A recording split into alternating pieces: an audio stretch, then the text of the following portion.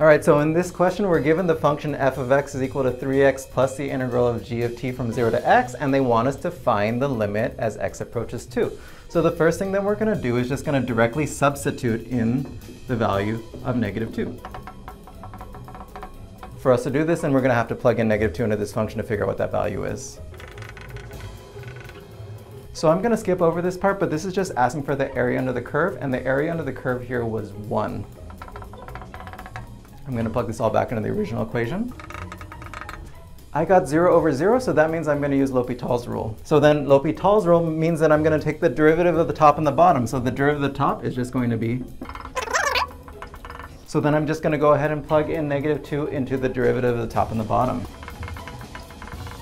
Well, if this is the function here, then what is the derivative going to be? I'm put it on top. The derivative of this function is just going to be 3 plus g of x. Okay?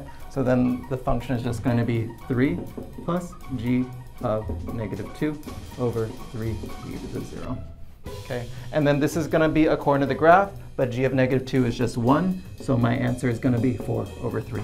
Stop! Did you spot the mistake? When you're using L'Hopital's rule, you're supposed to take the limit of not only the original function, but you're supposed to take the limit of the derivative. If you do not take the limit of the derivative like this, then you can at most score 1 out of 3 points.